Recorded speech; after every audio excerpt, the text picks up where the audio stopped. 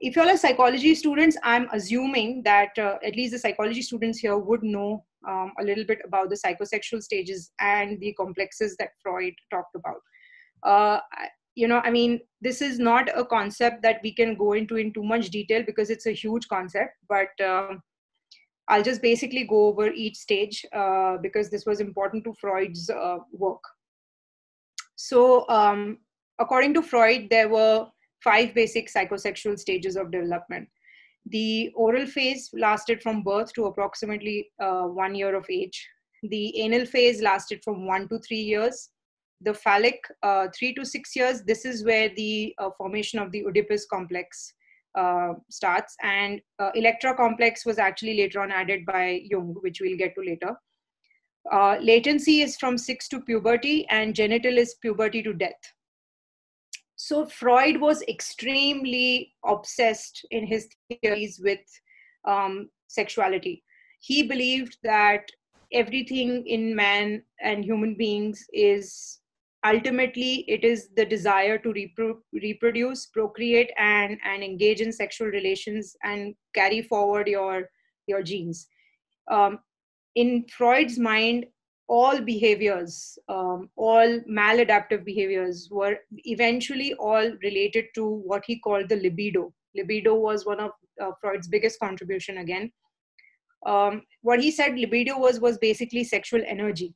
And it was energy that you used, that came from the libido, but you used it for everything. So if you were to ask Freud, why a man likes an expensive sports car, he would say that it's his sexual energy, his libido, which is trying to attract a woman who he thinks would be, only attracted by an expensive car, and it's his way of getting the most attractive mate possible to pass on his genes and to engage in a sexual relation with. So this was Freud's way of thinking. In Freud's mind, everything you did in life was basically sexual energy. It came from the libido.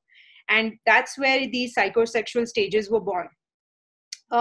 You have to understand that these stages were never researched. We don't have scientific backing.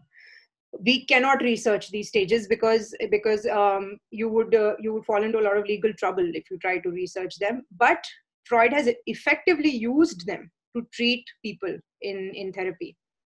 So what he did was that he managed to actually go back into these stages of a person who was having maladaptive psychology. Like, for example, somebody who had hysteria, somebody who had a borderline personality disorder, somebody who had neurosis. He effectively could go back to the stage where the person was stuck, in Freud's words, he was repressed, and he could bring that person back to one of the later mature stages. So according to Freud, the mature stages was only genital. So up until puberty, you are in more or less an immature psychosexual stage. The oral stage, Freud believed was, I'll just briefly go over it. The oral stage, Freud believed, was related to everything to do with the mouth. So it was any action to do with the mouth, like the baby sucking, the baby licking, the baby playing with the fingers. It started in infancy. So it started just at newborn age and lasted all through the infancy to first year. And all of the behaviors related to the mouth were completely organized in this oral phase. Then came the anal phase, which was 1 to 3 years, which Freud believed was related to toilet training. And any sort of pressure or any sort of, mishandling by the parents of toilet training could lead to problems in the anal phase. And this is where Freud believed that obsessive compulsive disorder actually originated from. That OCD is actually anal retentive, which is basically meaning to say that if a parent is extremely reprimanding or punishes a child for defecating in public or urinating in public when they're toilet training, and you yell at your child that why did you just urinate in front of everybody, that this could lead to what he called anal retention, which is basically an obsession with cleanliness and an obsession with controlling your bowel movements. And this was where OCD came about. Just going back one step, so oral phase, if you can put together, because everything was to do with the mouth, Freud believed that all sorts of eating disorders or overeating or anything to do with the mouth, addictions to smoking, drinking, anything that is intake, outtake, or output, or any sort of obsession with things to do with your mouth. So eating, drinking, smoking, everything came from the oral phase. And his belief was that this was basically maladaptive attachment to the mother in the first year of life. Maybe the baby wasn't breastfed enough, things like that. The phallic phase was the most important phase, according to Freud, because he saw that 3 to 6 year children started to express, sexual content. So they started to notice that they are different, that they are girls and boys. Different sexes could actually say that we belong to 2 different sexes. They start noticing that boys are different, girls are different. And they start becoming aware of the sexual differences between boys and girls. And so the phallic phase is where he felt that all your libido and your sexual energy started to actually, you become aware of it. This is where the formation of the Odypus complex comes. The Odypus complex is a term, again, which is used very often by psychologists. Oedipus complex actually comes from a Greek mythology, Greek play called, there was a character called Oedipus who murdered his mother's lover because he was jealous of his mother's lover. And Freud was very fascinated by this idea. Later theories have said that Freud actually had a lot of jealousy towards his mother's boyfriend. His mother actually had a lover as well. And he used to feel very jealous of the man because whenever the man was coming over, his mother would not pay attention to him.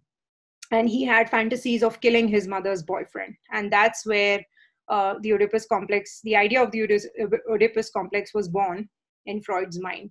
So the Oedipus complex basically says that the Oedipus complex is particularly for boys. So I must mention here that the Oedipus complex is for boys. Electra complex, later on added by Jung, is for girls. So the Oedipus complex says that you, as a boy, you would have sexual feelings and feelings of ownership over the opposite sex parent, which is the mother, and that any disruption in that, any sort of competition in that would lead to feelings of jealousy. So in his mind, he believed that a boy could even be jealous of his own father, and that he would cling more to his mother in this stage to make sure that the father is not getting that much attention. And he has fantasies, repressed fantasies of killing his father. Very, very radical ideas for those times. So you can imagine that in 1930s in Europe, when it was mostly, royal families, this was a very, very controversial, concept. Electra complex is the opposite for girls, which is basically when Jung came to work for Freud, he questioned Freud about the fact that, what about girls? If there is an Oedipus complex for boys, what about girls? What is their relationship with their mother? And Freud said that it was exactly the opposite for girls. So girls actually had a complex of, being sexually attracted to their father, and the mother was treated as competition. But Jung sort of never agreed with this idea. So later on, Jung has said that in his mind, he was never convinced that that there could be a Oedipus complex and an Electra complex. Maybe there could be some jealousy from the child towards the opposite sex parent, and or the same sex parent, but there couldn't be feelings of or fantasies of killing your parent. It was a bit far-fetched for him. The latency period is from 6 to puberty, where Freud said that your libidinal energy, your sexual energy, would become dormant. From the age of 6 to about 12, 13, till you hit teens, you basically become involved with your friends, your studies, and things like that, and you don't really think about your libidinal energy. It kind of goes into the background for a while. And then from the genital phase onwards, you start maturing, and that is when you get into teenage years. You start becoming aware of the libidinal energy again, and that basically lasts until you die. So this was his basic stages, psychosexual stages, and the complexes that came along with it.